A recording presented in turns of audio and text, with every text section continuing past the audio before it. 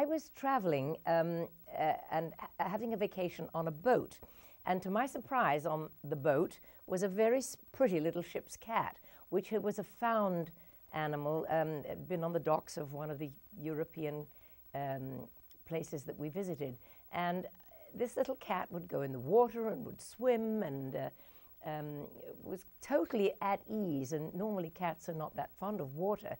And I suddenly thought, what a wonderful thing it would be to write about a cat that traveled on a boat and sort of help children understand a little bit about boats and a great deal about different countries. And that's how Little Bo began to develop. I've been writing now for about, I have to admit, about 40 years. And I've always had a love for children's books, but I kind of fell into it by accident. My children and I were playing a game one day, and it was a kind of a game with a dare in it, and if you lost, you had to pay a forfeit. And of course, I lost the game, and I said to my eldest daughter, well, what's my forfeit? And she said, write me a story. And that turned out to be the first book that was ever published of mine.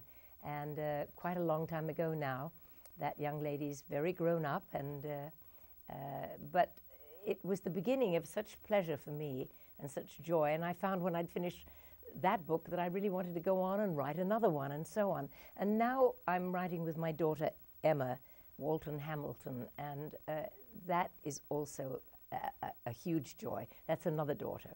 We've written now about something like 27 books together. And so this is I think this is our 27th.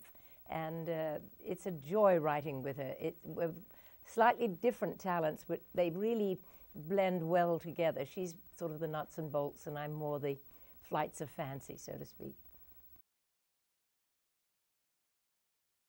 There's going to be another Despicable Me, where you won't actually see me. You'll hear a rather weird voice of mine that I do for that movie. There's a little show that I've just directed based on one of my other children's books that's in workshop right now in Connecticut. And hopefully that you'll be seeing that sometime soon if it begins to travel. I do a lot of appearances, and there's a lot of talk about, well, there are more books coming out, of course. So I think one way and another I'll be hanging around.